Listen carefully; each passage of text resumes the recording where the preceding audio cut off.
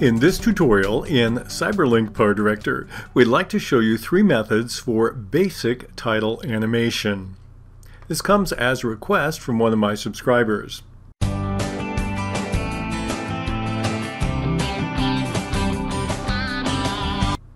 I have on the screen 2 tracks. The first one is my Canyon video on track 1, and on track 3 I have a title I've created. What I would like to do is animate it in a very simple way. We'll show you 3 ways to do that. First way to get into it is I need to be in the title designer, so I can either double click on it or I can press the F2 function key once it's highlighted and I get into the title designer. Let's animate this title. One simple way you can do that is to go to the animation tab at the top on the left. We have an in animation and an out animation. They work identically. We're going to click on the triangle by in animation and open up all my options. You notice the default start is no effect, and this box with the X is marked blue. That means I have no animation. Now I want to track the animation better than simply looking at the box. So what I'm going to do is open up the panel at the bottom on the advanced option, and this will open up my title and my other keyframes. We're just going to focus on the title in this section of the tutorial. You notice we have a light green, blue option in the middle, and we have a darker on the left and a darker on the right. When I hover over either of these, this is my in animation and out animation. The default is no effect. It's the same thing we have up here in this box. So there is no animation. Let's try a couple of simple ways to animate. Now there are other ways in which we can animate besides position, which we'll focus on. You can click on any of these and it will give you an instant look at what that would do. So we can have all these kinds of interesting ways in which we can make our title appear. But we're focusing on simple motion in this tutorial, so I'm going to go down to the section called Slide. And when I'm in the Slide section, and these are alphabetical, you notice I have 4 options: down, left, right, and up. If I'm going to simply slide this down from the top, I click on Slide Down, and it will slide this down. Now the animation you see now is not the speed at which you'll see it once we activate it. It's just your example. Likewise, I can slide it from the right, I can slide it up, and I can move it in, slide to the left. So there we have our 4 simple directions. And when you're looking at simple title animation, in most professional elements, they basically go horizontal and vertical. So these are 4 simple ways you can do that. Let's take the slide left. Now I'll click twice on it. That will activate it. And now the slide left is going to slide in from the left. Let's play this and we're going to see there it comes in. And you notice it's slower than the sample speed. Why? Because this area here, the duration of this area, you notice I have a 6-second duration right now. That controls how long it will take to come in from the right side of the screen. Let's take this and move it to 1.5 seconds, roughly. I've got a marker there. And we'll go back to the beginning. And you notice I just speeded it up by twice. So that's how you control the duration on the slide in or slide out, up, down, left, or right. Now there's one thing you have to be aware of. Once you've done editing in the title designer, if you take your title on the main timeline and you make it shorter or longer, it will change the timing here. It will proportionately keep it the same to whatever the new length is, but it won't be exactly the same in seconds. So if you want to make sure it's precise that way, this isn't the method that you want to use. And again, if you want to remove that, let's make it longer so we have more area to play with. You notice now it says I have slide left activated. If you want to remove it, all you simply do is move to the top, double click on no effect. It will reset it, and now I see I have no effect there. So that's a very simple way that you can use just 4 of these controls in the animation tab to move it up, left, down, or right. Now the advantage is you don't have to position your text off the screen. It automatically does that for you. The disadvantage is if you change your title length, it's going to change your timing a little bit.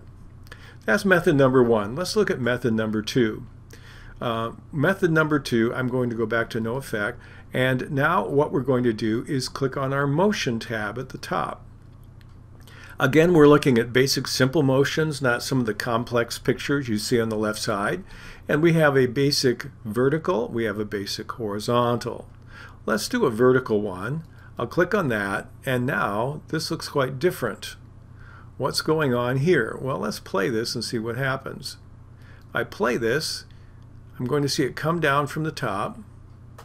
And this is a lot slower because it's taking the entire duration of my title. It moves to my first keyframe, and then it moves to whatever value it assigned to my second keyframe. And it's pretty consistent in this way. And then it moves to the last keyframe, which happens to be off the screen. So actually what it does in this case, unlike the other one, is it sets keyframes. Now if I change the zoom, I'm going to see it took my title, it put it way up here, and it slides it down. Now if I want to control where this is going to show up, left or right, I simply take my mouse and I hover over one of the borders and I drag, and I can tell where I want it to come down from in my horizontal or vertical axis, whatever I'm working with now. And so I could take the title here, and now when I play it, it will come down on the left side of my screen. The other thing I can do is, now that it's set keyframes for me with these areas open, I can take the right arrow on position and jump all the way to the last keyframe.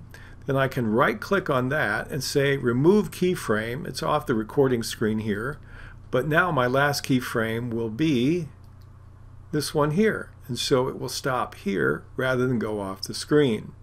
I can also highlight any of the keyframes and move with the mouse and reset where these keyframes are, and I can change the speed of the animation quite a bit. So if I play the same thing again using this technique with the simple vertical, it comes down to the first keyframe and it speeds up to the second keyframe. And I can remove any of these keyframes and modify them as much as I want. But this gives you simple horizontal and vertical. These other ways you can also use. They're a lot more complex. We won't deal with them in this tutorial. I'm going to cancel all of this. Click on no, and now we're going to go back to what my favorite will be. I'm going to get back into my title designer, method number 3, and use my own keyframes. To do this, a simple way I find to do that is take it simply and drag it off the screen if I want it to come on. Let's go up higher. And then with the playhead, I have to make sure it's at the very beginning. I'll set a position keyframe. And if I want to go into my object settings over here, that will give me the X and Y values of my title. Now if I want to move it horizontally and make sure it is level, there's two ways I can do that. First way is just take the right arrow key, and I'm going to drag the right arrow key over. But before I do that, I just made a very common beginner's mistake. I have to set a different keyframe. I have to move my keyframe indicator somewhere else. Let's move it over about 1.5 seconds. And now I'm going to move it with the arrow key, and I'll move it onto the screen so it'll be in the dark left area of this canyon, and we'll have this as our contrast behind our text. I move it, and when I let go, there it is. And if I look here, this is the XY value at this location. And so let's play this for fun. We simply play it, and I manually moved it. Again, the farther apart the keyframes are, the slower the motion, the closer together, the faster the apparent motion. I'm going to remove this keyframe here. And we'll start here again. I can just take the mouse and move it manually, but if I do that, I have to remember my Y value if I want it to be horizontal. So I'll drag it over. Let's say I want it to go over here. Okay, what was it in the other one? I forgot. I'll do the left arrow. It's 290. Move to the right. And I'll reset this manually by putting in 290, and now I know it'll be perfectly horizontal. So when we go across now, it's got farther to go, and there is my third way.